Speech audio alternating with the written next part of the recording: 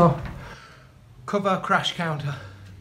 Fundamental concept in self-protection, self-defense. As old as time, the Romans used this stuff.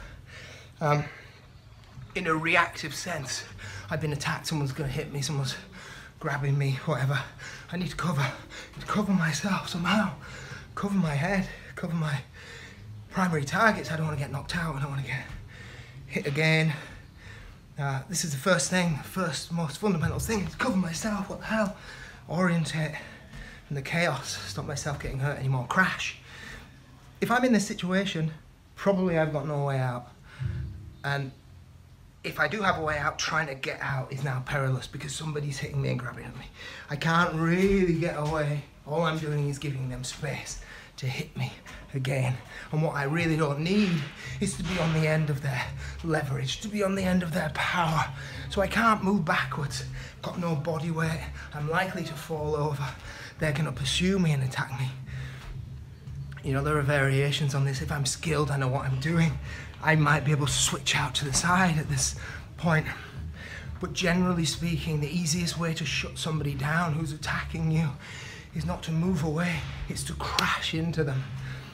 I crash, so I'm covered, then crash into their space. And what that does is it puts me inside the arc of their punching. They can no longer punch me because I'm right up here into their space. So at least I've stopped them being able to hit me. It's going to be wrestling, they're going to be able to grab me and pull at me, but they can't hit me anymore. Counter, once I've crashed, I'm in close. Now it's a fight. Bought myself a few beats, but now I am in the fight. I'm right up there with them. Now I've got to counter, now I've got to start fighting. Cover, crash, counter. So that's it in a reactive sense. In a proactive sense, we can combine some of these concepts. Things like the spike elbow. I'm covering and I'm crashing and I'm countering all at the same time. So my cover and my crash and my counter are the same thing. I'm driving my elbow into that person.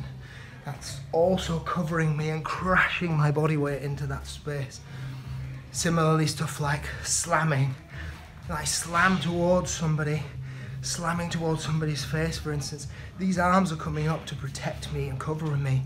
As I step into their punching arc, I'm taking myself away from the end of their leverage and I'm attacking them, going straight into their face. So we combine these things when we're proactive. Cover, crash, counter become the same thing. Often they're coupled with things like a fence or a structure like spear. From a fence, a de-escalating fence, or a fence where I'm protecting my reactionary gap, I can then go into some form of control or covering position, which becomes itself then a crash and a counter. If I'm driving into somebody's neck space with this forearm, for instance, or in terms of a boxing cover, I go from here into a headbutt into this space here. I've covered myself, crashed and countered. I mean, this is the same thing. Roman army goes north into Europe. You've got these big guys, big swords and axes, much bigger than the Roman soldier. Roman soldier, spear, short sword. Crash into that space, into the arc of the attack. Use that short sword inside.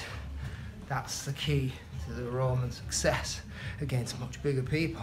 They're covering, crashing and countering. It's an age-old principle. But yes, of all things within self-defense and self-protection, protect your reactionary gap, fence if you can, awareness, but cover, crash, counter in however form it presents itself, whether it's reactive or proactive, is perhaps the fundamental concept in self-protection, in active self-defense, that once you've gone to that stage of conflict, fighting, cover, crash, counter is what you're thinking about. And you can repeat, cover, crash, counter, and repeat if need be.